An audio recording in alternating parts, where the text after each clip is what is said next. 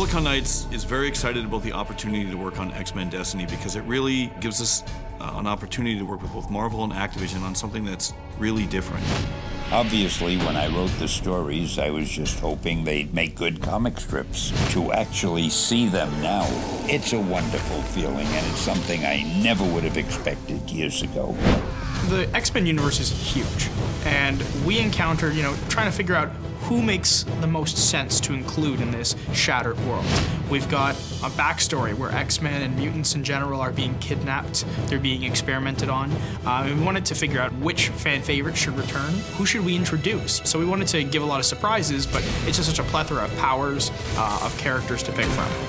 What we wanted to do was set out to create a fast-paced, high-energy action RPG title that had a very serious story to it, something that we were able to bring a lot of depth to the Marvel Universe.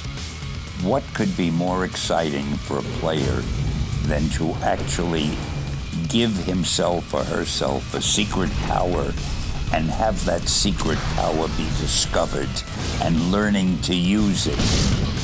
For me, the exciting part about X-Men Destiny is I can take this character that is brand new in the Marvel Universe,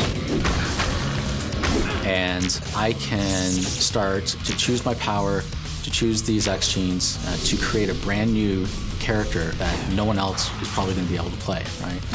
And that's a very unique experience for me that I was able to forge in my gameplay experience. If I had to choose a side, I probably would go X-Men.